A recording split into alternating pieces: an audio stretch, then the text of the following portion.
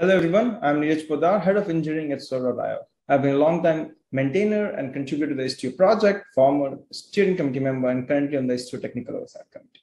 So today I'm going to talk about what happens or what to expect when you install different Istio revisions in different namespaces. So this is something that often comes up when I talk to customers who are using a revision or canary-based upgrades, and they think intuitively that installing the newer version of Istio in a different namespace is better for isolation.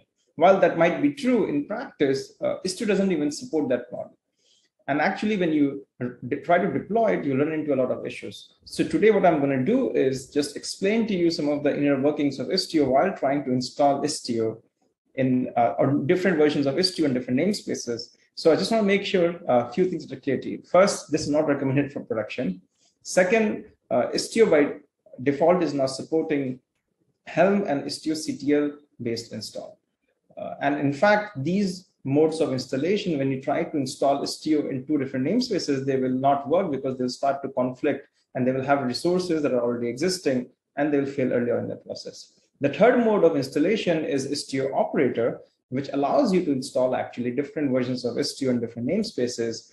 But that is now discouraged in the community. Even though it is beta, we are recommending users to actually use Helm and IstioCTL. But for this exercise, since the operator-based installation supports this model, I'm going to do it for demo purposes and show to you what complications or what failures might run into. In hopes, if you're trying this, you at least understand the inner workings and the reasoning behind what we are doing and how you can debug it. So let's get started. So let me share my screen. Let's see.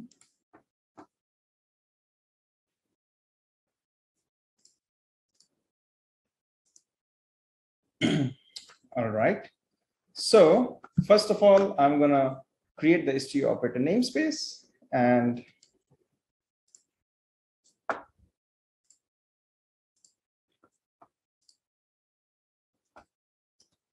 then use the Helm-based method to install the Istio operator. So here you go. I created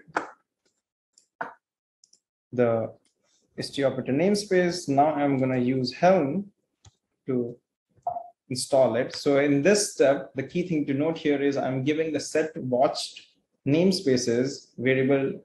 I'm passing two arguments, Istio system and test system. These are the two namespaces in which I'll be installing Istio. And you have to make sure Istio operator is watching them so that when you install the Istio CR, it can create the corresponding Istio control plane resources. So now the next step is I'm just going to create these namespaces, Istio system namespace, and then the test system namespace. So far, pretty standard stuff. Now I have two Istio operator specs that I have created. So I'm going to just show you what they look like. So first one is very, very simple. So it is called Istio prod. It is installing the minimal profile as we are not concerned about installing gateways. And then the revision is set to prod. I have a second Istio operator spec, which is called Istio test, in which case it's installing it in the test system namespace instead of the Istio system namespace. And the profile is again minimal. The revision is set to test. And then we have to set the values global Istio namespaces as test system so that all the Istio resources end up in that spot. So with that setup, let me apply these YAMLs. So first step is applying the Istio prod YAML. So this has created the Istio operator spec. So now if I go to the Istio system, hopefully the controller has clicked in and it is going to start creating the Istio system, the Istio-D pod. So here you go. So it's creating the Istio-D pod and now it's up and running.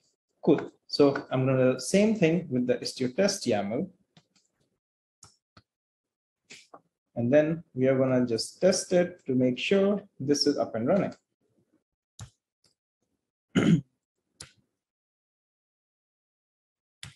There you go. So it just takes like a few seconds for the controller to pick it up. Okay, so now we have two Istio-D running in Istio system and test system namespace like we want. Okay, so now, sorry about that.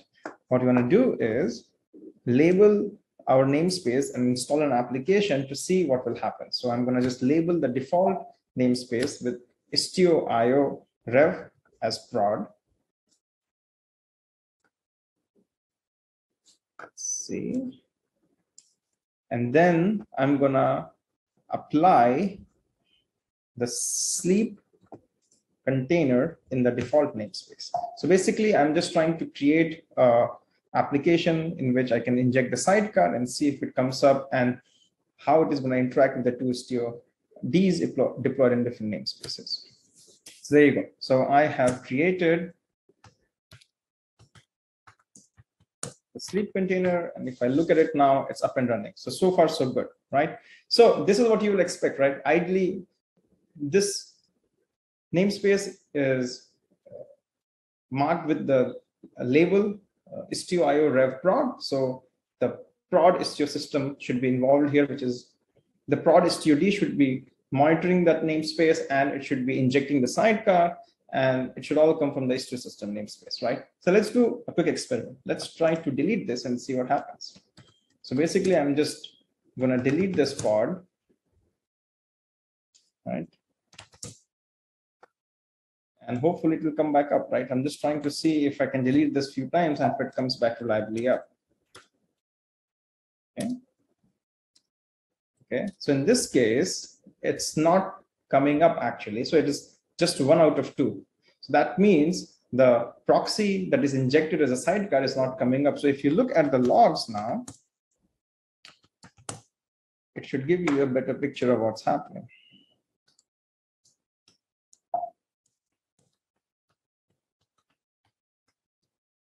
Okay, so if you see, this is failing around some CA request. So basically, it is trying to contact Istio. It is trying to get the root CA for Istio D, and there's a mismatch or something, and that feels like a transient error. What I mean by that is, if I go and delete it again,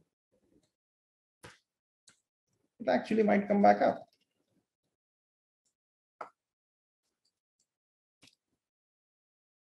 Okay.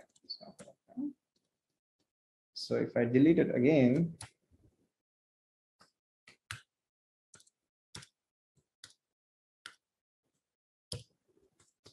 so this time it's still stuck. It is still failing for the same reason. Let me kick it again.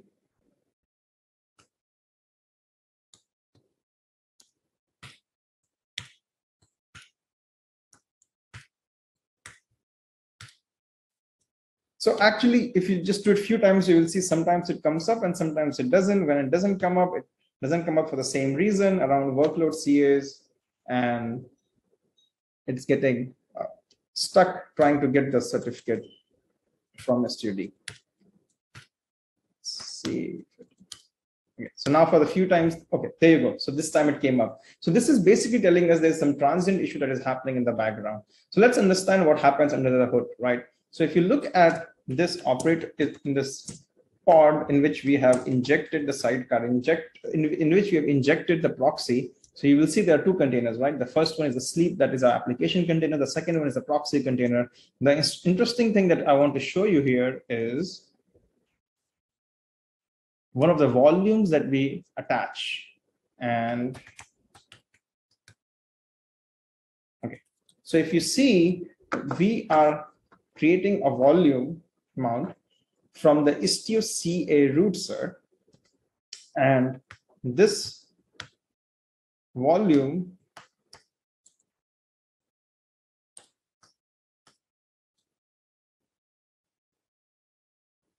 so this volume is mounted inside the container in var run secrets Istio. So let's look at what is inside this config map. So this config map, I'm gonna use some big commands here. Basically, it's gonna get the config map, and I'm gonna parse the field data root cert.pm and then pass it to OpenSSL. So this config map is created by Istio D in every namespace that it is watching, and this contains the root certificate that is used by its Istio D. So remember, in our case, there are two Istio Ds, and both of them are bootstrapping and creating their own root CAs. That means there are two sets of controllers, or there are two sets of Istio control planes that are trying to take control of the same secret In fact, if we go and watch, we will see that this particular secret or this particular config map is constantly getting updated. So let's look at this command again. So in this case, I'm going to just do an OpenSSL MD5 and get just the modular, so it's easy to track. So if I do this few times, you will see that once it's coming at FD23, the other times at 6CC. That means this itself is flip-flopping. And this value maps to the secret created by IstioD in either the Istio system namespace, you see, or it is mapped to the secret created by IstioD in the test system namespace. There you go. And the reason it works or it doesn't work is depending on the value in this config map, when the new pod comes up, if it matches the value of the CA in the Istio system namespace, this works. Or if it gets unlucky and it has the value from the test system, there's a mismatch in the CA and then it won't work, right? So that's why in production, it is always recommended to install multiple revisions of Istio in the same namespace, preferably in Istio system.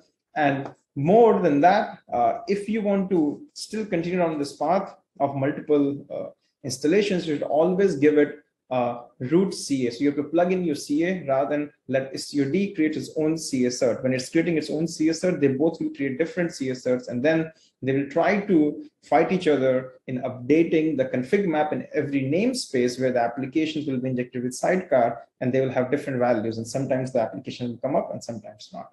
So hopefully this was useful. This is a very simple thing I want to talk about. If you have any questions, please reach out to me. I'm available on Istio Slack, or you can reach me on Twitter at nrjpoddar. Thank you.